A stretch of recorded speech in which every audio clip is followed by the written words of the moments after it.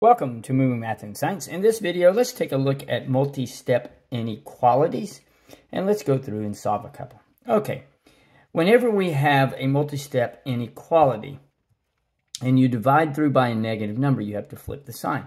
So one of the ways to help avoid the negative numbers is you can subtract the smaller variable from the larger, okay? That way you avoid a negative number. So what I'm going to do is, let's begin with the 10x, and we can subtract 10x from both sides, okay? Now when we do that, these cancel, and we'll bring down the negative 2. Inequality sounds the same. 14 minus 10 is 4x plus 2. Okay, now what we need to do is move the constant to the other side of the inequality. We can do that by subtracting both sides by negative 2. These cancel, bring down the 4x is greater than, and a negative 2 and a negative 2 is a negative 4.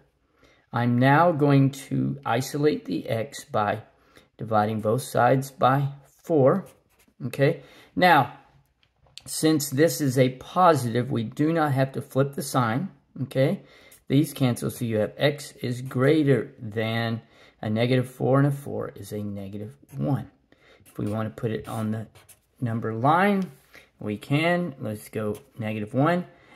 It will be open because it is not greater than or equal to, okay?